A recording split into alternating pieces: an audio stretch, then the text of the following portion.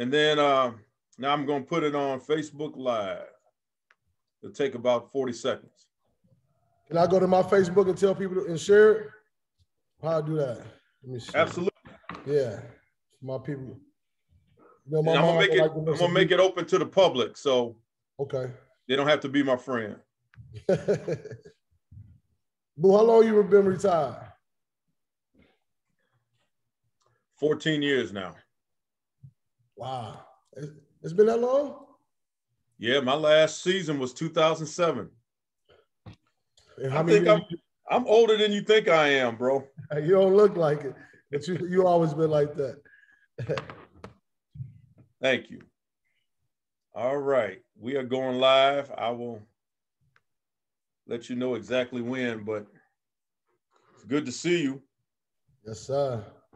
Are you funny? I thought about you last night. You talking about Austin.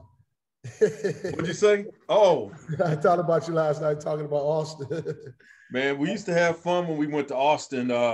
Earl Campbell used to come and get us and take us to his place to eat sausages, and right? We would hang out. Because I met him in Kansas last year. His daughter plays soccer for Texas, and he came to the game. Yeah, how's he doing? Just okay. They said just Chauncey Billups. I met Chauncey Billups up there because his daughter plays, and he said he's in good physical shape, but he don't remember a lot. He won't remember you from yesterday. Wow. Yeah, but still look good. Still got his physical strength and was mobile, but as far as being vocal and active, it was sad. Wear and tear from his career, right? Yeah, exactly. I hate that for him, man, because he would come in the locker room. We're talking about Earl Campbell. He'd come in the locker room, have his little dip of skull in his jaw. Then have his tight Burt Reynolds jeans on. Had his Lamont Sanford mustache. And man, we used to have a good time with him. And then he would bring us sausages from his company and everything. But anyway, man, we got to get on to Jerrance Howard. So let me get started here. Welcome to celebrating Greater Peoria area's rich basketball history. Youngsters these days need to do their homework. Well, here is another lesson. This is Jerrance Howard from Peoria High, my alma mater, from my hometown. How you doing, Jerrance? Pretty good. I'm fresh out of practice down here in the Lone Star State, and just feels good. I'm a fan of the show. I've always been a fan of you, especially you coming from not only Peoria but from Peoria High. So I just always, you actually inspired me to start writing a book on Peoria history, basketball, and just reading all your literature and talking to my brother, the late Tyrone Howard, who I pitched the idea to him, and he passed away maybe a week afterwards. So it's something that's really motivating, and something that I need to have you involved, and I need to have the whole Peoria involved. But just really, really blessed and grateful to be on the show and to share my story and to talk some Peoria basketball. All right. Well, thank you, and thank you for coming on, man. You're a busy man. You just took this job down in Texas. And it's recruiting season, big time going on right now. So we got to get it in before it's too late. Exactly. So before we get into Texas and Kansas and Illinois, we got to go back. We got to go back to Peoria, Illinois, P-Town. Where it started.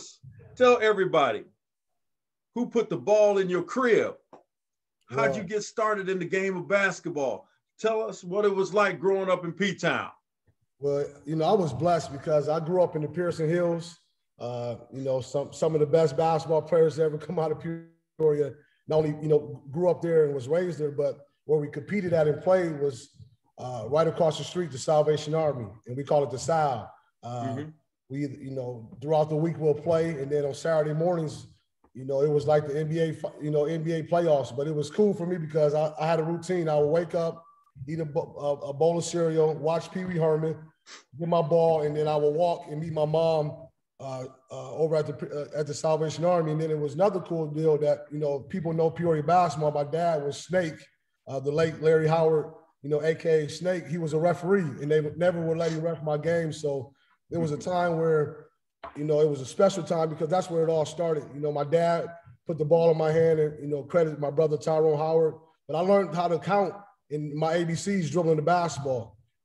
If everybody know, growing up in the Pearson Hills, we stayed next to a lady, I called her Granny, and when that was Miss Stone, Ivan Stone mom, who is a legend, who was my babysitter. You know, people didn't know that Ivan Stone, you know, babysitting me. So I was always around the game of basketball. I was always around players. I'm talking about real guys that could really play, and that always was something that I took pride in. Every time I step on the floor, whether I was in college or AAU, that I'm from Peoria and I got to represent, and that's something that I think all Peoria basketball players stand out, and they take things personal, and they're really, really competitive. Absolutely. I remember your father when I was a little boy. I'm older than you. I believe I'm 15 years older than you, but and me and Ivan Stone grew up together. I lived in Timber Oaks, right, and he was in Pearson Hills, so I was over there every day playing with him and another brother named Dennis Broadnax. Was that yeah. So I remember your father down at State Park, because my father used to go down there to play, and I used to be afraid of your father because your father was somebody that you didn't mess with, and they called him Snake. Exactly. And I was just a little boy, so I was like, I'm scared of that dude. But he and my dad was always cool because my dad told me that he was from the west side of Chicago, exactly, and my dad was a south sider, so they had that kinship very early. But I do remember your father growing up. Cool. Of course, I had the opportunity to meet your brother, Tyrone. I was out globetrotting, came back. I heard they had this great team in 1988, 89 season, went over to Central to see Chuck and the team and get a run in. And next thing you know, I was in the Hornets' nest with this dude named Chris Reynolds all over me, this young high school boy. The best on-the-ball defender to come out of Peoria. Man, I almost had to beat him off me. That's how bad he was. But I remember your family very well, man. I appreciate that. And that you bring up that team. You know, I was the ball boy for that 89 when they went down to state and lost in triple overtime. So from the Pekin Holiday Tournament all the way to the state championship game, I was with those guys. And that's why it's personal. Those guys were my big brothers. I was in the locker room. They tossed me around. They beat me up. They threw their jerseys on me. And I loved every minute of it. And that was my connection to Peoria High, watching Chris Reynolds just pick up 94 feet, watching that team from Charles White, who was 6'3", that played like he was 6'9". Mm-hmm. I thought every time Mike Hughes shot the basketball, it was going in. And then one of my all-time favorite players is Mike Kirksey, was just a young freshman, just getting in where he fit in. And, you know, you talk Courtney Saison and that staff with, you know, Bob Darling, Chuck Bishop, those guys raised me. They were part of my upbringing, and reason why I credit them a lot, because, you know, without seeing that, and, you know, I saw how a team, you know, they went undefeated the whole year, and they stayed humble. And when I think about hard times and I think about real teams and what makes a good team, I always reflect back to the 89 Peoria High team. Well, I remember them very well. It's unfortunate I didn't get a chance to see them play live that year. Like I said, I was globetrotting, but I did watch, I don't know where I was in the country, but I was able to watch the game on WGN and was in disbelief, the ending of it. Right. But that's a legendary team. I've been trying to get them on, but it's been difficult rounding the guys up because people have been smacking me on the back of my head about that team. So hopefully I'll get them on before it's too late. Right. But I want to ask you, you went to, you lived in Pearson Hills. Right. That was very close to my neighborhood on Idaho. I played that same Salvation Army, and then I was boys with Ivan. We went to Sterling, and everybody that went to Pearson Hills or lived in Pearson Hills went to Sterling. Did you go to Sterling as well? So I went to Sterling as in kindergarten. Then we were blessed enough to finally get a home, and then we moved down the hill on 1304 West 3rd Street. And Boo, I can't make this up. So the zoning of Manion Central, and people to this day, you ask Coach McClain, because Coach McClain and Dana came over, because my mom and my uncles, everybody went to Manion. but I grew up, you know, as a ball boy. My brother played. So my side of 3rd Street was Manual. And if you cross the street, it was Central side. And I mean, we went to the district, and the only way, people don't know this, and Monte Williams' mom, Nene, she played at Manual. She calls me and said, Jerrance, you enrolled, they call, in algebra, they call it, in 2 classes in algebra science, they're calling your name. So Coach McClain and Dana knew I lived in Manual District, and I don't know how I got on Manual's schedule, but I was at Central, and the only reason why I could go to Central because of the business academy. You know, they put that rule in if they have something that another school could offer. That's how, you know, a lot of Chicago kids move around.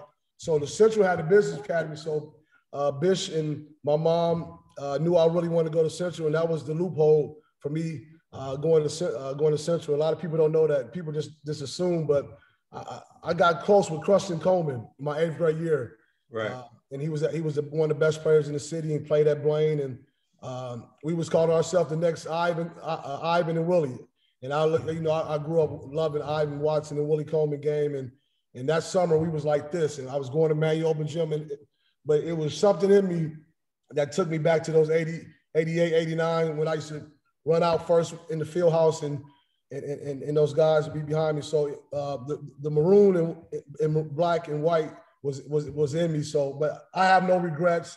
If I had to do it all over again, I'd do it the same because I'm a diehard Peoria High Line. It's in me. It's been in me since I was 8 years old. Well, you did your work at Central without a doubt. 3-time all-conference player, which doesn't happen very much with all the talent in the greater Peoria area, but you were first team 3 years in a row. Freshman year, I believe you got to play with somebody that you looked up to in A.J. Guyton, and you guys had some great teams, but could never get past Manual. I think you may have only beat Manual one time yes, my in the 4 years, and I've had the Manual guys on, and they always remind me. And I keep saying, I got it. Right. But that must have been tough to have those great teams.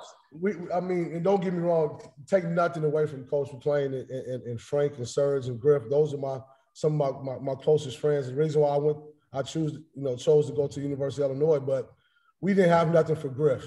You know, Griff beat us twice on a tip-in at the last second shot. And I remember just hearing Coach McClain, he had a play called Summertime. And it was so smart. And all it was just, make or miss, they got the ball out quick. And they just gave it to Frank, and he just played like they were at Proctor Center or Carver. And so, but it goes back to why Coach McClain was so good is that a lot of people can't coach talent. A lot of people can't coach egos, but he had a presence where he was demanding, and he let those guys play. I mean, you got Frank Williams, who, to me, after, Howard, my list changes, my top 5, because you could go Howard, AJ, Sean, Howard, AJ, Frank, but, they're all great players. But just that field house atmosphere, the day before, I mean, people skipping school to go to Chicago to go get an outfit just to miss school just to come to the game. And I remember I got grounded, boo. I got a D in chemistry. No, excuse me, at Roosevelt. And I was a ball boy and my mom, this is when I knew she was real. I could not go to the Manual Central game. But remember B92 used to have it on the radio. Wow. So I had a rollout rail. I took it in the back and I turned the radio on. And I really, from the starting lineup to the fourth quarter, I played. And it was just something that I was like, looking back at it, like, man, people probably thought I was dumb. I was out there talking to myself, calling timeouts when they called timeouts. So when I say Peoria basketball, it means a lot to me. It's in me. Without a doubt. Well, you're one of the top high school players in the state your senior year. Tell me about the recruiting process. Who was after you? I mean, you ended up, everyone knows, at Illinois, but who else was recruiting you? Well, I got recruited by the entire Big Ten. I made a name for myself at the Nike All-American camp. There was so-called 3 guards ahead of me, which, it turned out to be true, but it was Jason Williams, Steve Blake, Kevin Gaines. Okay, wait, we say Jason Williams. Jay Williams. not the white chocolate. Jay Williams from Duke went to. Okay, all right. Yeah. Still one of my good friends to this day because of that camp.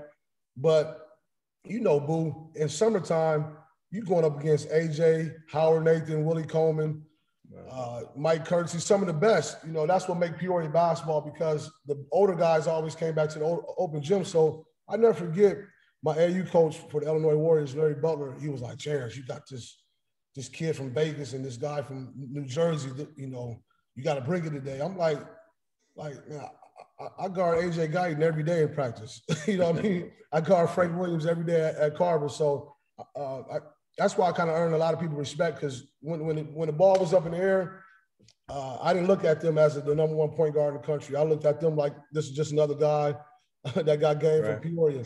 So I picked up 94 feet. You know, as Peoria guys, we got a little handle. We got a little wiggle to us. So, you know, I had to let him know, you know, right away. That's what I tell my son now, who's 11. I said, the first possession of every game, when somebody try to pressure you, just hit him with everything. And then I bet you they bag up for the rest of the game. So, but yeah, but the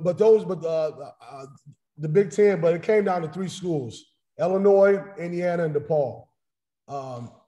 And people don't know this. Before I made my decision, I went down to Peoria Manual and met with Coach McClain before I made my decision. My AAU coach, Larry Butler, wanted me to go to DePaul and play with Quentin Richardson and Bobby Simmons and Lance Stevenson, who was all on my AAU team. My high school coach, Bish, wanted me to go to Indiana. And that's where I was going my whole life. I mean, I was, you know, Chris Reynolds, outside my brother, was my favorite player, my favorite point guard. We used to always go to Indiana practices and games and see Chris and AJ play. So the whole time I'm thinking I'm going to Indiana. And Coach, you know, got word Coach Knight was, you know, on his way out. So Rob Judson and Lon Kruger, they knew I respected and had respected Coach McClain. And they said, man, we got to get this done. We got to get Jerrance and Serge and Griff and Frank are already committed. And it made sense when Coach McClain said, he said, man, there's nothing like going to your home state school because you're going to be successful after basketball. And still at the time, you know, at high school, you're like, man, I'm going to the league, but it's some of the best advice that I've got. And I'm glad that I choose the University of Illinois. And even though I didn't play a lot, I still wouldn't change it. Still wouldn't change, because the memories and lifelong friendships, the wins. I mean, we won the Big Ten 3 years, went to Elite Eight. I mean, just had a lot of success. A lot of success on the court. And then the university, I mean, it was people from Peoria, Springfield that I knew. So I just like the school itself, you know, take the basketball out, but having my brothers and my good friends, Griff, Serge, and Frank down there. And then, you know, me and Brian Cook committed together. He was Mr. Basketball, All-State, McDonald's All-American, and he was considered the best big man in the state. And I was considered one of the best point guards. So we got kind of close, and we ended up committing to Illinois together as sophomores. So people say all this early commitment. Me and Brian Cook was the first ones to start this early commitment off. And we did it our sophomore year and never looked back. Well, that had to be special. And I've been following Illinois basketball ever since the days of Mark Smith and Derek Holcomb coming out of Richwoods in the late 70s almost. And I don't know if Illinois has ever had 4 Peoria boys on the team at one time. Hey, that's going in the book.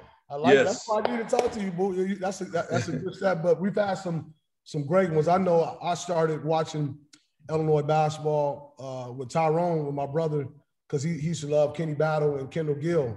So he put me up, you know, up on that 89 Flying Illini team, and you know, that's kind of where I kind of got hooked and became a big Illinois fan. And when I got the offer, I took advantage of it. Well, how was that? Okay, you had to battle Frankie in high school. You had to battle Marcus and Sergio, and Wayne McClain, for that matter, was over there. And I know how the rivalry is between us and them. Right. And now you got to join them. So how was that? Was there a little bit of an animosity, like, man, there go them mothers right there. Oh, there they go. I can't get away from them. I come to Illinois, and there they are. Right. Well, that's a good question. I never thought about that, but honestly, it wasn't, because it was the previous relationships before we went to Illinois. Like me and Frank, people don't know this, and it's gonna be in the book. And Frank alive, I just talked to him last week and brought it up. Me and Frank was on the state Peoria games. A guy named Raleigh Cameron coached us, and it was the first time we ever played together. And people don't know this. This is a gym. This is a Peoria gym right here. People don't know Frank Williams did not tie his shoes until he got the manual. Coach McClain made that boy tie his shoes. Frank was giving people 40 and 50 points with his shoes untied. So when I played him, I felt disrespectful. I felt like that's like the most disrespectful thing, that you about to go battle with somebody and compete and they don't even tie their shoes. But that's how smooth and good he was. But my first, this is when I knew he was going to be special. We played one-on-one in front of my house in 3rd Street on a pole. There were, you know, the telephone poles? Right. And it was a nail about 11 feet high. And Frank, just being creative, he was like, hey, let's play one-on-one. That nailed the rim. And boom, he rolled his bike over. I'll never forget. We played for about 2 hours straight. And I was giving him everything I had. He was giving me, because he was in 8th and I was in 7th. And he came over, and I just remember it was so dark that my mom was like, there's no way you could drive, go home by yourself. And he's like, no, I'm fine. And next, Frank, I see him pumping his bike and, with his shirt off. But it was the most competitive game to this day. And I'm 40 years old that I ever played. And we didn't even have a rim. We just went hard, one-on-one at half court in the street without a rim. And that's, I think, what's missing with a lot of young kids today is the love and passion for the game. A lot of guys want to go work out and do the drill cones. And like I learned from my old boss, Larry Brown, he said, Coach, those cones are good, but they don't slide and they don't try to block your shot either. So I wish we could get that back. Whatever happened to the game, a game of 21? Yeah, in game of 32, right? Yeah. Fight. Where if you had, we played at 21, so if you had 19, you got 5 people guarding you. And you can't call foul. No. You got to find a way to get it off. Yeah. Right. But I was telling my son, like, I went to Carver every day. I went to Proctor every day. Then when I got with AJ and Jeremy, my 2 best friends, and that's why AJ made, because like AJ didn't drink, he didn't want to go to parties, he didn't want to do nothing. He got in the gym with rough and shot. And then when our summer times is this, him and Jeremy would pick me up down the hill. We'll go eat at Bonte's. We'll go shoot, go to open gym, go to Central Open Gym, go to Manual Open Gym. And then what was cool about it, Richwoods, which I think they had it planned out, they had theirs at nighttime. So you had Mike Robinson, Calvin O'Neill. So then at times, AJ was such a goon rat, gym rat. We used to go over to Pekin. Like, what brother's going over to Pekin and who? We was going to Pekin open gym. But Matt Moran, all those guys, and they were, and J.R. Cox, they were so cool and respected the fact that, like, man, these guys are some good dudes. They just want to ball. Now next thing you know, now they're coming over to our open gym. So that's what made Peoria basketball so good and different than everybody else, I thought, because of the competitiveness. And then everybody wanted, that's why I tell people, like, when you became that guy in Peoria, it was an honor to be it, but you had to hold it down because people was coming for you. Like, okay, this Jerrance out. Yeah, you gave me 40 at Roosevelt. I remember that. I'm coming at your throat. So, but it's a lot to come with that. And all you got to do is embrace it, and the city will get behind you. That's cool. So when did you decide that you wanted to get in coaching? 3 Big Ten titles. You had a wonderful time at the U of I. And you played for Lon Kruger. Yep. Bill Self and Coach Weber, Bruce Weber. That's amazing to have 3 coaches and not transfer, which is amazing. And that's interesting you brought that up because I remember calling home to my high school coach, Coach Bisher, who played at Bradley and coached there. And I said, Coach, I may want to come home. And he said, okay, they want you, got a spot. But I slept on it, and it just didn't feel right. It just didn't feel right because I love my teammates. I was getting a great education. Peoria was only an hour, 15 minutes, but I became a coach and wanted to coach through adversity. When I wasn't playing at University of Illinois, and rightfully so, because I was behind Frank Williams, Darren Williams, D. Brown, and Luther Head, all first-round draft picks. Wow. So it was times where I got discouraged, but I was so close with my teammates that I wanted my teammates to respect me. And I wanted the coaching staff, like, just because I'm not playing, I got to bring something to the table or I need to get up out of here. So by doing that, I started saying, okay, since I ain't playing a lot, my practice is about to become my games. So I took it personal. I made sure no one worked harder than me in practice. I won every sprint. I came out and I would say, you know what, today is going to be D Brown day. And I just picked on D that whole day. Wouldn't let him catch the ball. He walked to get something to drink. I'm walking right behind him. He go to the bathroom, I go to the bathroom. But so when I started doing those different things, now, you know, I'm hosting every recruit that come to Illinois. Now they say, hey, Jerrance, come up and watch this film and we want you to be this guy. Next thing you know, I'm coaching. I'm another coach. And I tell people all the time, find your passion as early as possible. And if you don't, don't be afraid. But the sooner you do, the better off you be. So I found my passion of coaching through adversity. And where was your first coaching job? I was blessed enough to start at Texas A&M, which is University of Texas rivals down in College Station, Texas. Now, mind you, boo, I've never been out of the state of Illinois. You know what I mean? I'm from Peoria. I go to University of Illinois, and then Billy Gillespie gets the job, who was on Coach Self-Staff Illinois. And he said, hey, if you could get here by Sunday, we have a team meeting, and I'm going to put you on staff. And he hung up. He didn't tell me what my position was going to be, where I was going to live at, what my role, how much money I was going to make. But I trusted him because I knew he was a man of his word. Right. And I never forget, me and my wife today, I never forget, you talk about discouragement. I could easily just lay down. The day before, I had a 98 Monte Carlo on dubs, a red one. That's how I got hurt. It had J. Howe 25 on it. I thought it was a Bentley. The night before, they broke into my car and took my radio. My air didn't work. So we're driving to College Station, Texas from Peoria, Illinois. I've never been out the state. I get a flat in Oklahoma. Don't know how to change the tire. I had to spend the night in Oklahoma, go to Walmart.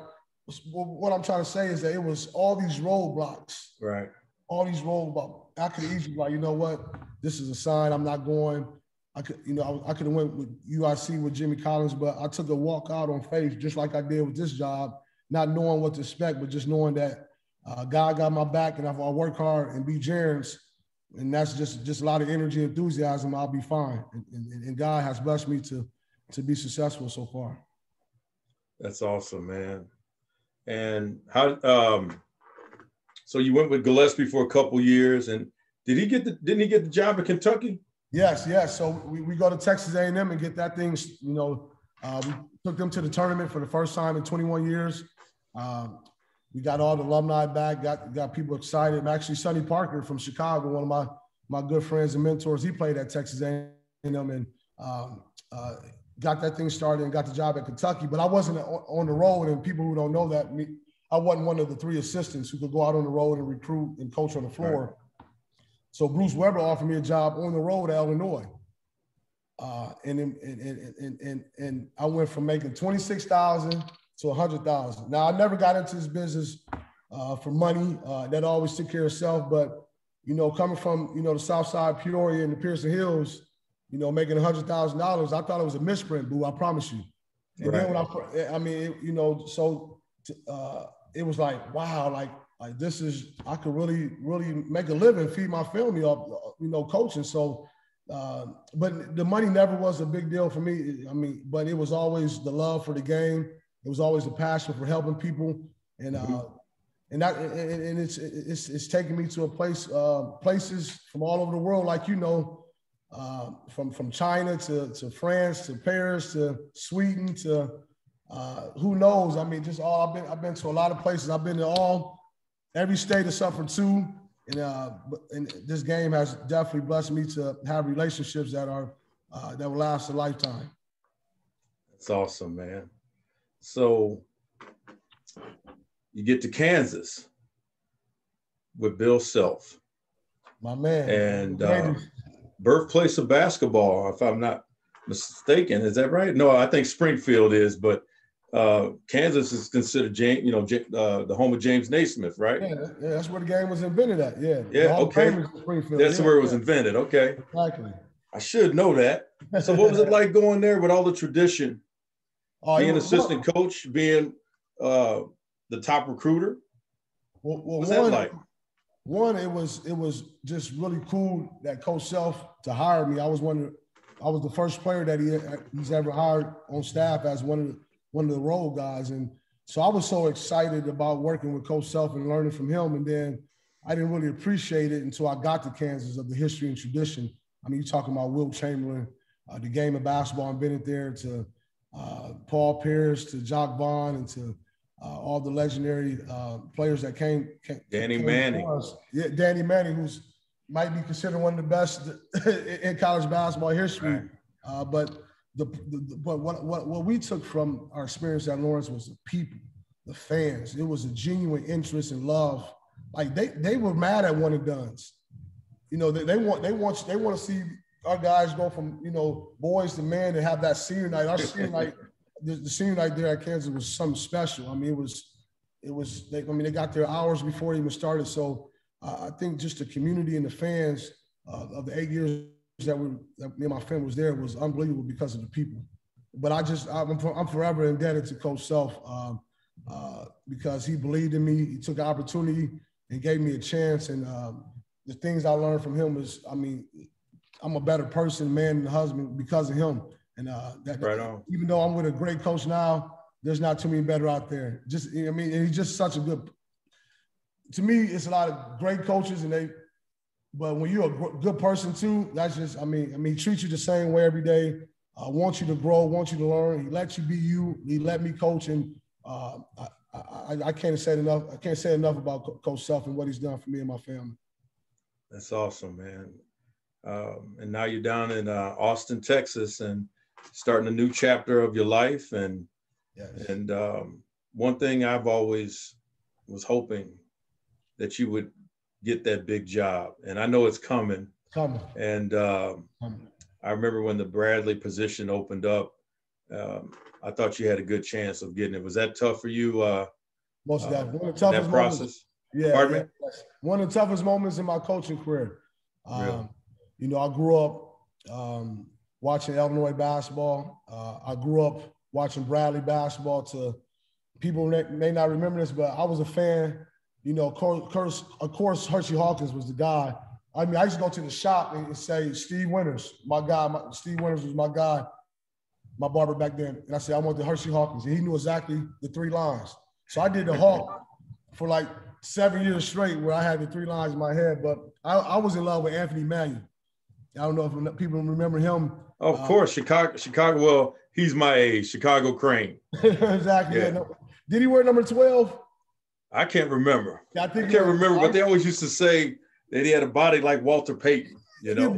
I was about to say that, big body guard. Yeah.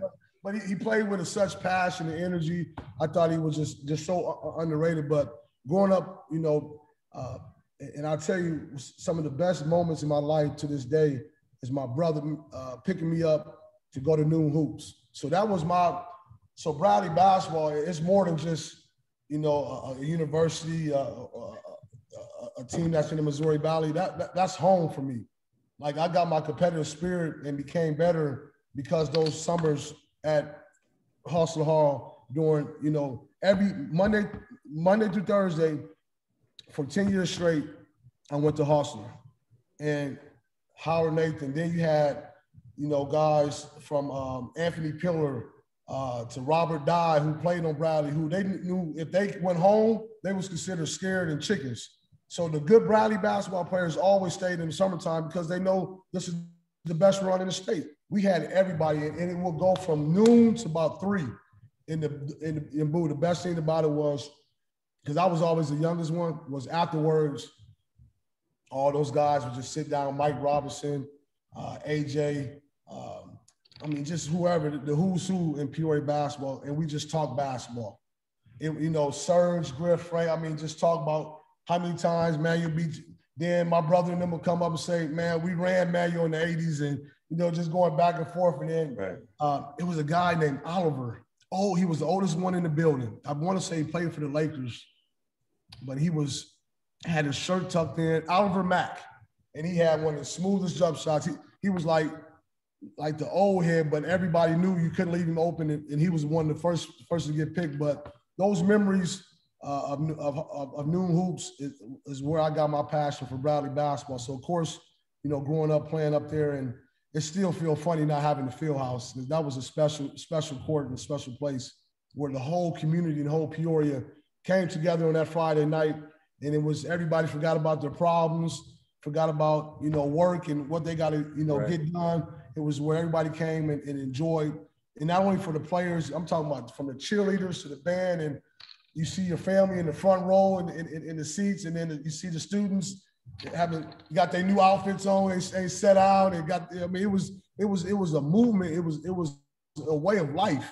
And that's something that I will always cherish, and I miss it so much. And that's why I'm so excited that, you know, people like yourself, and I love how you say kids these days need to know their history. I mean, and it's rightfully so. So by you doing this and you putting that history out really motivated me. And I think it'd be really cool that these kids and people around the state can actually go and not have to go to a website. But there's really nothing on Peoria basketball on the internet either. But now you have, besides, if you don't go to your stuff, you won't know about Peoria basketball. But now it could be a book where people could go and look up Ivan Stone and Tony Watsinger and some of the best that ever done it, and know those are my boys. Yeah, exactly. Those are my boys. yeah.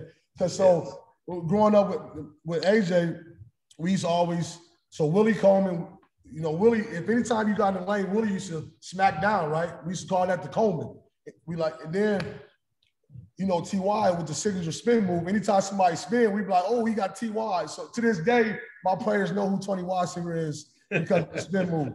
So, you know, I grew up on you guys, and those guys, to this day, you know, when I go home, I always, you know, stop by and see Ivan, and I talk to, you know, Coach TY, you know, all the time, you know, with him being at Illinois, you know, playing at Illinois is always a bond there with the Peoria boys, you know, that went to Illinois. You know, I think after TY, it dropped off for a minute. Jerry Hester picked it back up, and then Serge, you know, Griff, Frank, then myself, DJ, then, you know, with Adam and Monte, which it's a beautiful thing to always see those guys from Peoria. Can't forget Doug Altenberger. Oh, I forgot. We're one of the best. I forgot. That's disrespectful because he was a bad boy. They still talk about him down there. Man, we go back to fourth grade, so I always try to. That's right. Mention, I try to mention Doug, and of course Tony and I played high school ball together. Well, man, I know today is a busy day for you. You've got some recruiting to do, but the signing day. When I asked people if they wanted to give any questions, they came in quick. So right? You ready for this? Yeah, I'm ready. Let me see how much time we got. Oh, we good.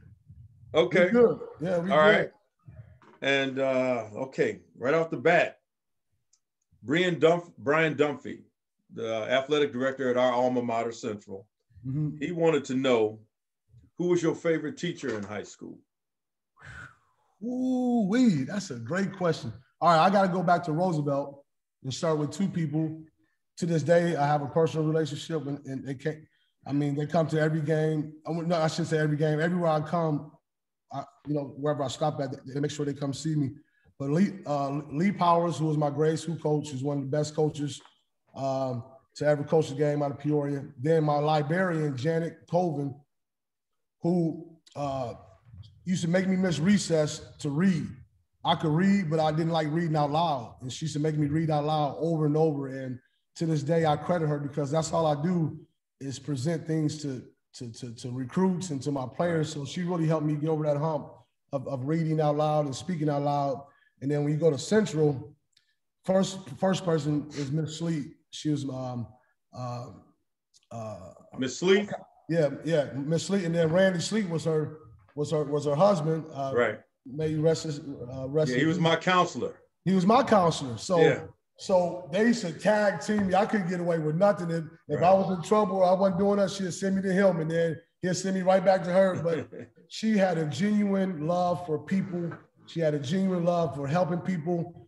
And I must say I was one of her favorites. And she won't like me saying that because she loved all students. But I looked at her like a mom and a grandmother because she would tag me by the ear, pop me on the head, but always gave me hugs, always encouraged me. Some of my toughest times in my life. And so she, to this day, she has a special place in my heart. And I got to credit Ruff and Coach Bisher, even though they weren't teachers, but, you know, those two, you know, stood on me and held me accountable and really pushed me. And then Senor Nelson was my Spanish teacher, my Spanish and French teacher. And she was just funny, full of joy, loud, just loved to teach, and her energy was contagious. And then, so those were, you know, I know I'm leaving some out, but those for sure had a big influence on me. That's really a good question. And that's great that you paid homage to so many that had that impact on you. And then he has another question, coach's influence. Who do you call for advice when things are not going well for you? Who do you call? Who is your go-to person? Well, my go-to person, he actually is a coach, but he's a coach in the ministry, but Pastor Deverell Hubbard, my godfather who pastors St. Paul Baptist Church, who my grandfather, the late Dr. Reverend Amos Abbott, who pastored there for 25 years. But Pastor Hubbard is a guy he loves sports. He tries to play, but he's a guy that he doesn't get too high, doesn't get too low. But in the coaching profession, I've always, really appreciate my relationship with Larry Brown. He's a Hall of Fame coach. He's the only coach who won an NCAA championship and an NBA title. He coached Allen Iverson, and he's 80 going on 40. I talk to him every morning at 7:30 in the morning when I'm going to work. And he's a guy that he's a sponge. Like, I'll give you an example. When we used to go out to recruit, he got mad, not mad at me, but the first time we were recruit, he said, "Coach, where's your notepad at? Where's your basketball diagrams?" I'm like, "Coach, I thought we were just going to evaluate the kid and talk to the kid." He said, "Yeah, but we're going to watch him practice, right?" I said, "Yeah." He said, "Coach, if we see something in practice that we like, we're going to do it tomorrow." And I thought that was the coolest thing. Here is a Hall of Fame coach that would take drills from high school coaches if he liked them. And then the best thing about it, I was able to teach it to our team the next day. So now, one, he's humble and he's a sponge, and we're doing different things. And two, he's letting me coach and grow and tell people how to get into the sets. And I mean, it was just so amazing working with him. So when things come to tough times or I need to make a decision, Pastor Hubbard and Larry Brown, those are my two go-to. Well, I tell you, Larry Brown is a Globetrotter fan, and he always used to come in the locker room when he was in Indiana. And then when he was in Philly, he would come to the locker room, just soft-spoken guy, real cool. Yeah. And he was just a brilliant man, just so nice. And I'd always be like, how the hell did Allen Iverson not get along with this dude? This dude seems like he is the coach's, the player's coach. I could never understand it. Just a nice dude. No, he a little different, boo, when he get inside those lines. Oh, okay. I saw the Jekyll and Hyde. Exactly. Right? Yeah. He'd be the first one to tell you that. It's a switch, that all the great ones have. It's something about them that they could turn it on and off. Okay, well, here's another one. Let's see. In your recruiting, and you are considered one of the top recruiters in the country, and that's not everything about you, of course. Right. But you are known as one of the top recruiters in the country. Were there any high school coaches that gave you any trouble in recruiting their ball players? Yeah. I'll tell you this, it was a big time recruit out of Chicago, Illinois. I won't say his name, I won't mention the coach, but and it wasn't nothing personal, it was just off relationships, but he wanted him to go to DePaul. And didn't really tell me, but I kind of figured it out on my own. But there's gonna be times where it's gonna be situations like that. I just think if you do your job and treat people the right way, and just keep working, you can overcome that. All right. Well, this is actually from me because I got a basketball camp that your nephews went to. And to this day, they still talk about that camp, how much fun they had. In the relationships, like if I'm out to eat, I'm like, yeah, we were at camp with them at Boo. I'm like, okay, I mean, it's always that. That's good to hear. I kind of miss them. I haven't seen them in a while. I hope they're doing well. Look, you'll be proud of them. They're doing really well. Awesome. Well, this is for my campers that are watching. What do you look for in a recruit? Of course, you're looking at his basketball prowess, but what are some of the other factors that you look at? Do you look at their social media? So, the places I've been at, I've been blessed to be at Kansas the last 8 years and now here at Texas. But I've actually stopped recruiting kids because of their social media. Wow. I hope they're here. I hope they're listening to that. Yeah. Well, and I'm not the only one. It's a lot of kids that lost out on their scholarships in their dream schools because of stuff that they put on social media. And because this is a business, this is how I feed my family. And then if there's two kids are the same talent and you acting nuts on social media and this guy is not, I'm taking this guy. And it's that simple. It's that black and white. And so I always tell even our players, be conscious because you can't take it back. Once you put it out, it's out there and it follows you. So definitely be careful of your social media. And then I want to say this too, because it gets under my skin when I go to these schools and recruit these players. I've 3 good players I stopped recruiting because how the parents act in the stands. Like you shouldn't be another coach. You should be there to support and to cheer, not coach. You don't come to practice every day. You're not putting in time and effort, but come Friday night, you want to come up and be the coach now. And that's not fair to the kid. And it really, really hurts the kid. And it really, really not fair to the coach.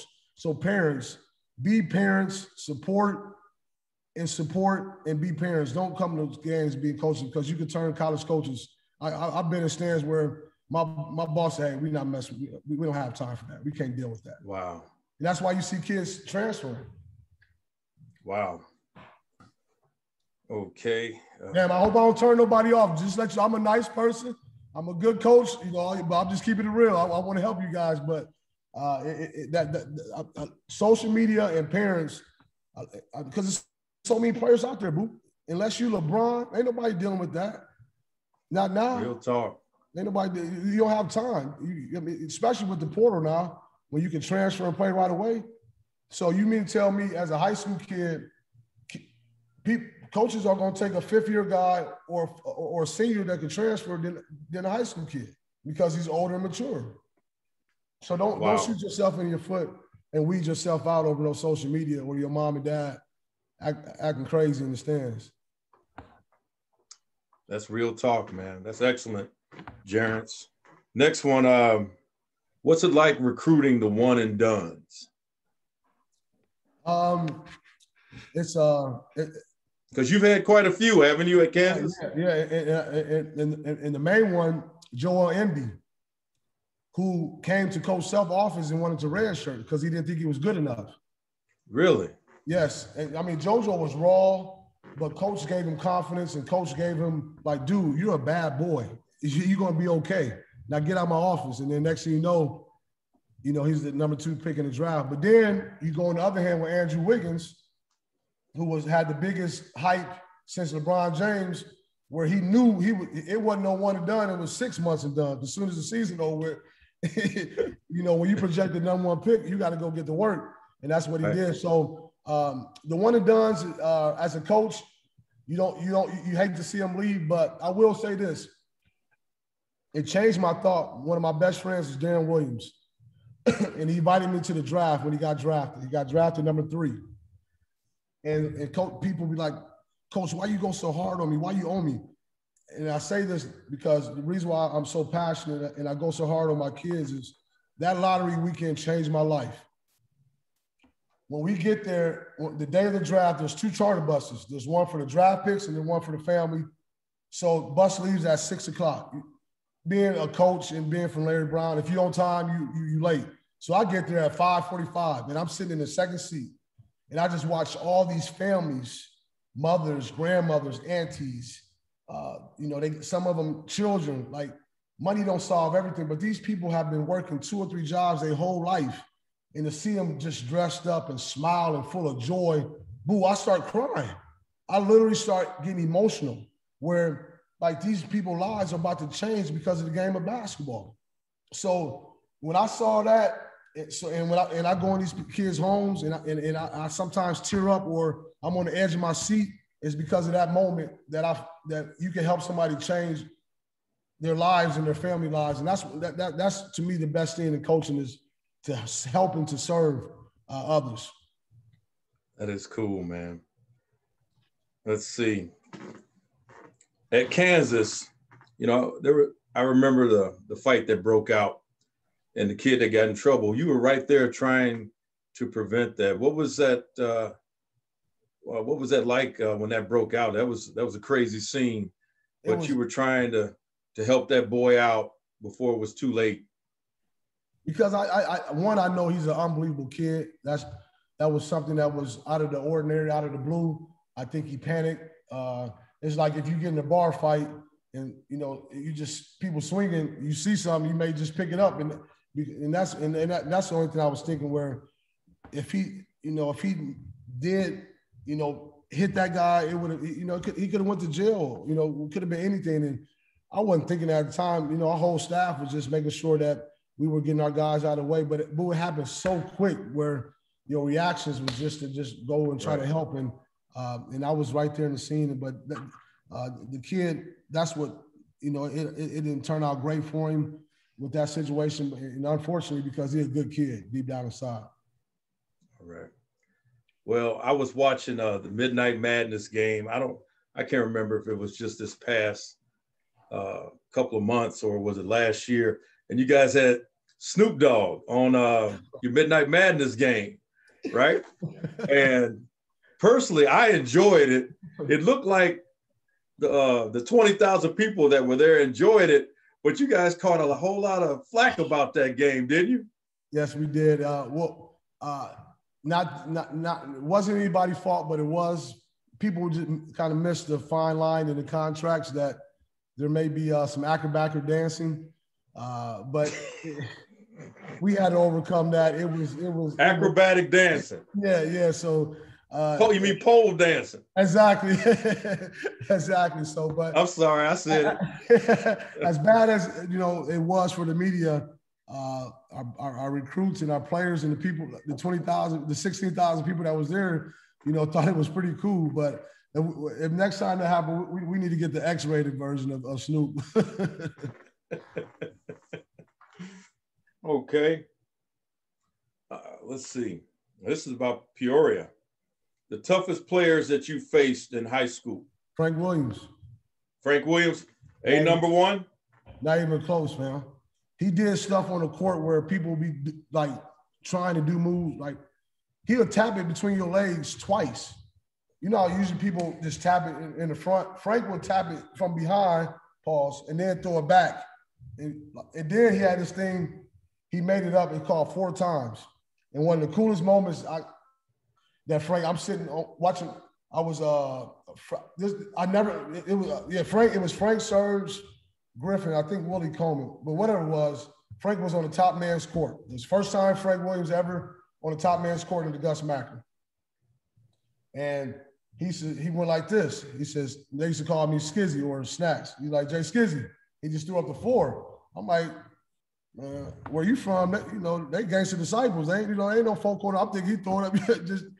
That's the first thing that thought of. And then he crossed over once, crossed over twice, and then crossed over 3 times, and then he kind of like hezzo, and the guy lunged, and then he hit him 4 times, and then just pulled up for a jump shot. So imagine Frank, like he was doing this. And this is a defender, but Frank, every time he came, he would just cross over and pull up.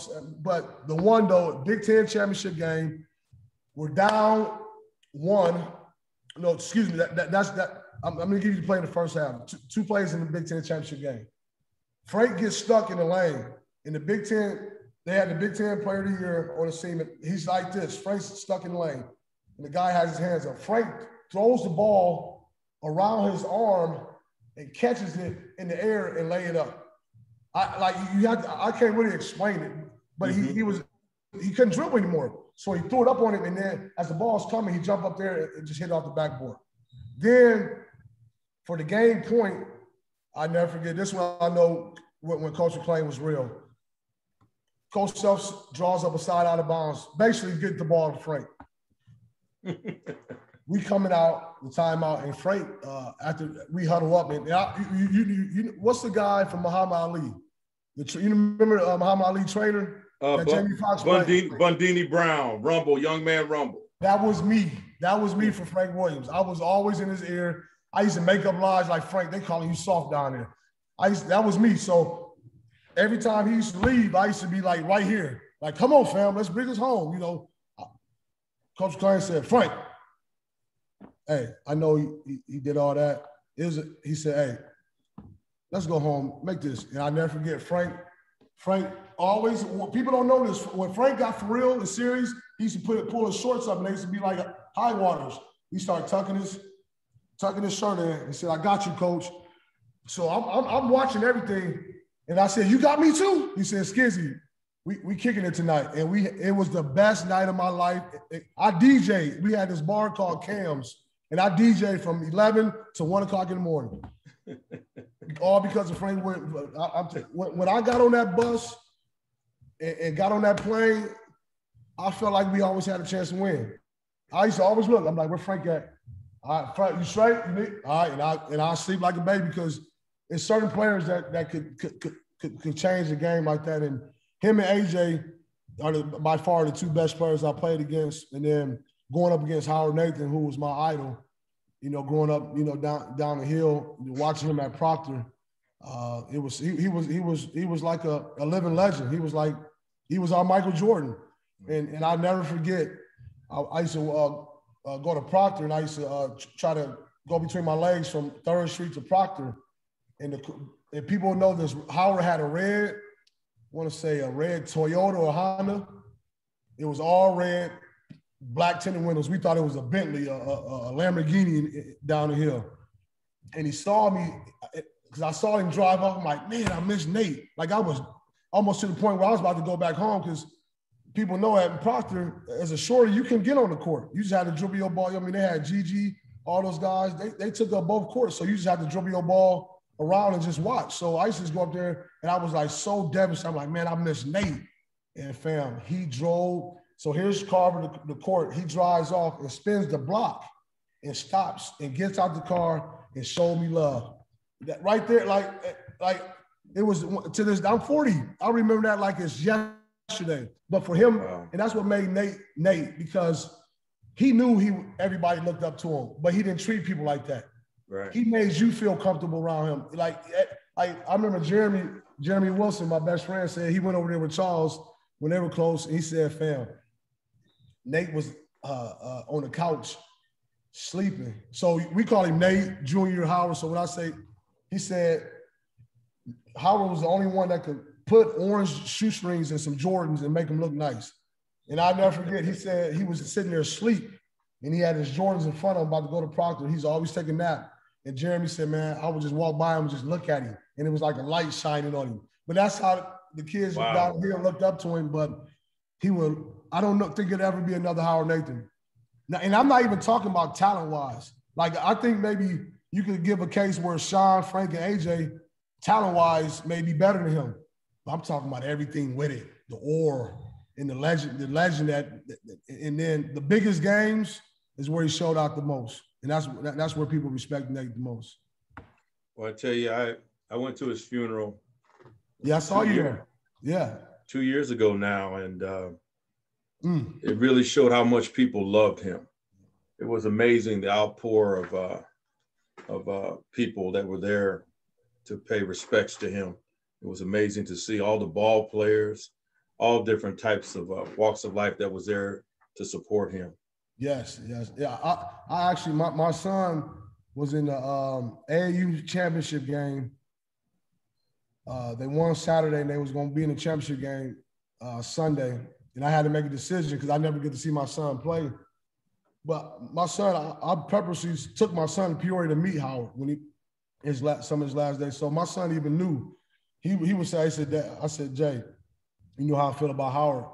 I may have to go to his funeral, miss your game. And as a 10-year-old, he's like, Dad, go. You know what I'm saying? So he knew how much he affected me. And to me, and I say what's the difference between Howard too with this is when he got in his car accident and I came up there that next day from Champaign, I couldn't feel sorry for him. He was like, Jay, I'm gonna be playing you one-on-one here in about 2 weeks. Like that's how strong in his mindset he was. The dogs of all dogs. It don't get no tougher than Howard, and that's what I'm saying. Like where I think he separated himself from everybody else. His mindset and his mental. Right. His mental was he thought he was a bad boy, and he showed it. And he was. He was. I remember David Booth introduced me to him. I was in maybe my first year with the Globetrotters, and I was down at David's house, had me a brand new Mustang convertible. Awesome. And he introduced me to Howard, and Howard picked my brain. He said, man, show me some drills. And I showed him some very, very difficult ball handling and dribbling drills. He did all of them. All of them. He was a student of the game. Trying to pick everything from me. And then, of course, you know, David said that he was going to be a bad boy. And, of course, the rest is history. Well, this is actually a good question. It's from Adam Duvall.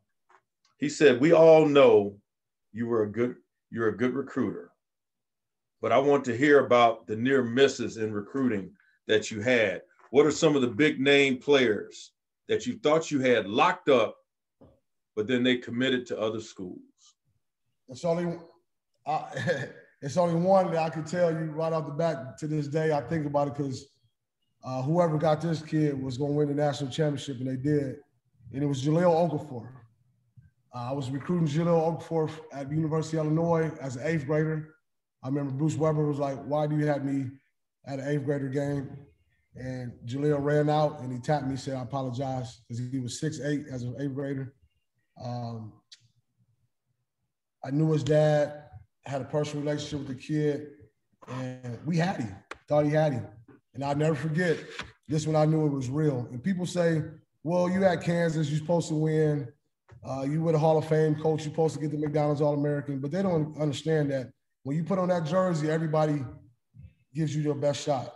And we're recruiting against Duke, Kentucky, North Carolina, Texas, some of the best of the best. So you're not just, you recruiting 20 guys and you try to, steal them away from the top of the top, or the best of the best. But I'll tell you this story. This one I knew was real. It's my second week on the job, and Jaleel Okafor called me, and we're talking. We always just talk right after we got out of school. And he said, Coach, hold on right quick. I got to take this.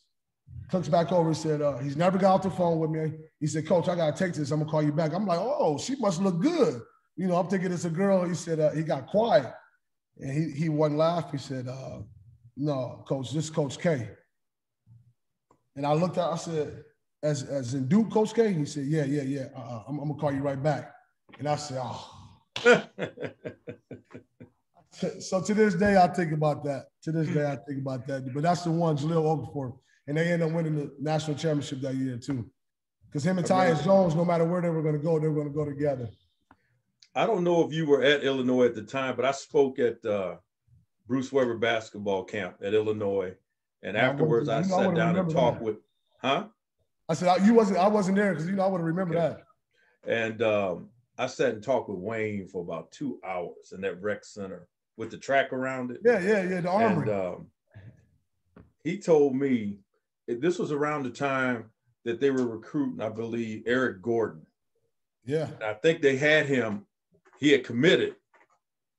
And I think Kelvin Sampson came in and stole him, if I'm not mistaken.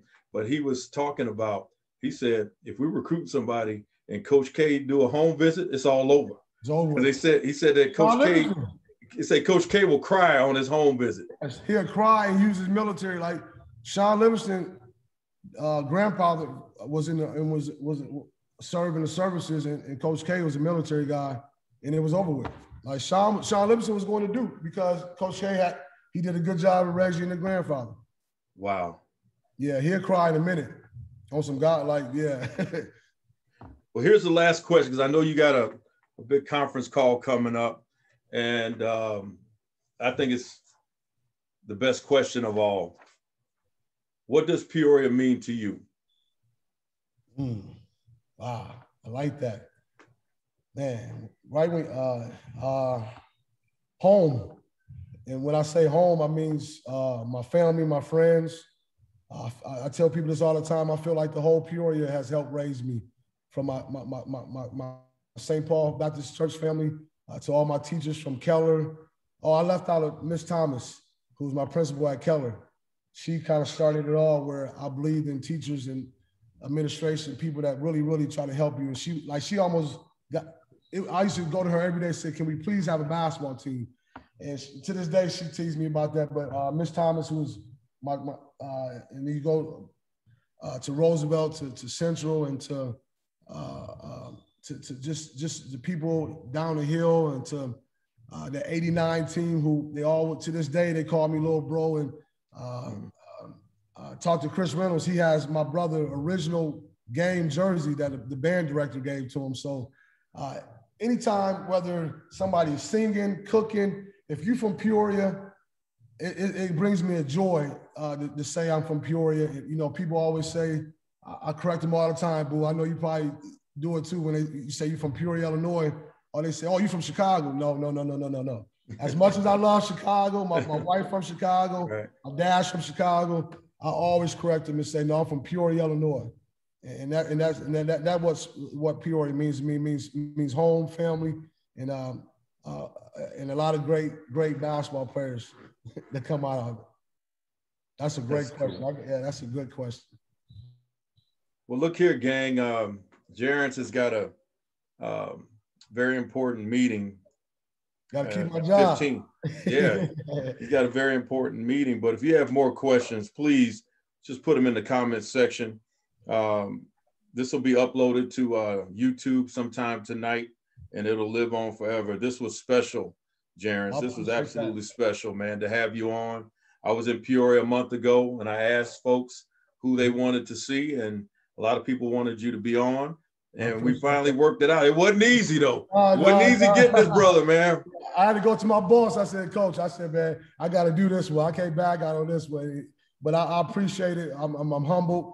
Know that I always got your back. I always got your support. I definitely need you to help put this book out, because your information and knowledge and your connections is what motivated me, and it's something I need. But I know I got you. I know you do. I know you do, and I appreciate that. And keep this up, because this is what we need during these times. And you brought a lot of people together, not only on the screen, but you know the hundreds of people that's always watching. And like you said, this is something you could go back and show your kids, and I appreciate that. Keep up the good work, my man.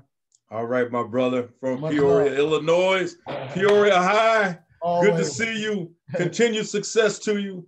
And I can't wait for you, man, to get up there and be in that NCAA tournament on the sideline, man. No, I'm always representing the crib. I'm always representing Peoria. Much love, boo. Much love back at you. Thank you, love. All right. Okay, gang. That's a wrap. That's Jerrance Howard, man. That was fun. I enjoyed having him on, and I hope that you enjoyed listening to what he had to say. He is a special guy. I remember the first time that I met him, his voice just, it carried. His presence was just enormous. And I knew that he would be successful as a coach. Just a matter of time until he gets that big job. It's coming. I can't wait. So that's a wrap, like I said, and hope to see you guys soon. We'll try to pick this up next week. I don't know what show we're going to do, but it's difficult to try to coordinate these shows, but we've done about 35 now. So it's been fun. I wish you all the best of luck and hope to see you next week. Take care. God bless. Peace.